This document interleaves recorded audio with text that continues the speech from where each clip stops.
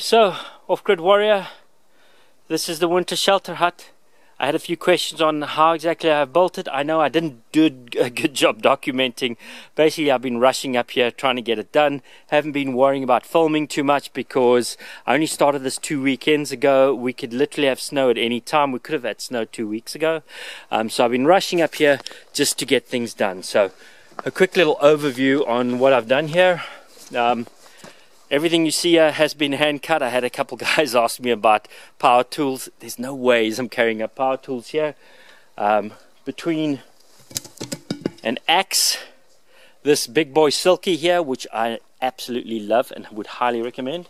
Between an axe, that, and a smaller silky, I have a 21-inch silky, which is right over here, this little guy. That's how I've cut and processed all this wood. All of it's been dragged from about 400-500 feet up that there mountain. You can see I've got to start off with a ridge pole. The ridge pole over here is dug somewhat into the ground. It's on a little bit of a raised bank over here. I do have rocks in it around the base of that ridge pole. Ridge pole goes up. Let's take a walk over here. You can see a little bit of a front view over there, and right here I'm going to have a fire pit right over there. And so looking at the inside, I know this might be difficult to see, but I have some support and support A-frame over here coming up. Alright, that's right here in the front. Those A-frame bases are dug in probably about a foot. Also, there is a base of rock at the bottom of that footing. They were then tied. I'm not sure if you guys can see that. They're tied up at the top there, right around the ridge pole, and then sandwiched and brought in using some rope techniques, sucked in together. They're not going anywhere. You can see these horizontals over here have all been tied using paracord. A lot of paracord has been used here. Okay, same on the other side.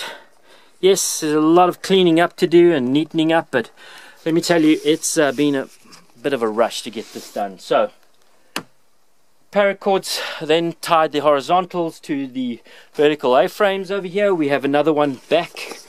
Let's head in. Hopefully folks can see. There you can see, again, tied. Just mega paracord everywhere you look. Right now I'm working on closing up the back over there. And that's the basic structure inside. I will also tell you that I've been using some lichen or moss, or actually in this area we call it witch's hair, and that is sandwiched in between the logs over here.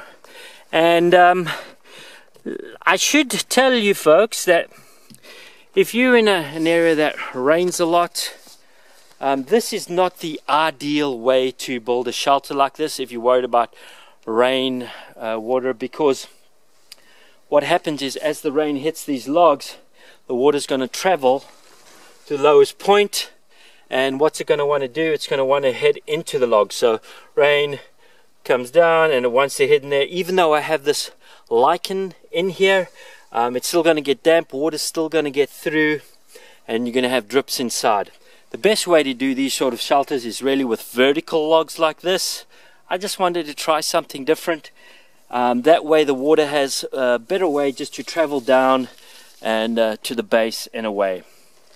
But you know, sometimes I just do things a little differently. So you can see I've used some moss on the top over here on the ridge cap, and this is also just to help shed water off. And you know, this is more about being a shelter for snow than it is for rain. So there you go. Basically I have one more afternoon to get this done. I have had some help, and without that help I will say it would have probably taken me double the time.